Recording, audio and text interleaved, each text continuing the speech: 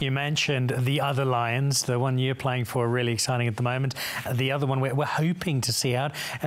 What do you think is going to play out for that British and Irish Lions tour? Well, if you ask, if I put my rugby hats on, I hope we win every test by 100 points.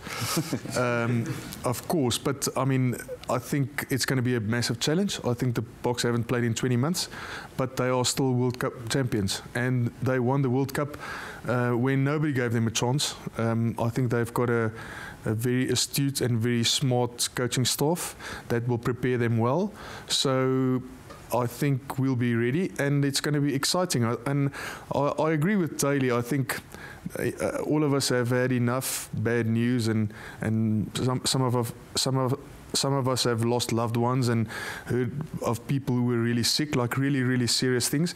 So I think all of us are really looking forward to seeing some sport at a high level, and of which a Lions tour is, and all of us look forward for the Springboks to make us proud. And a tight 5 with you, Skulk Brits and Victor Matfield. I cannot wait for it to play out.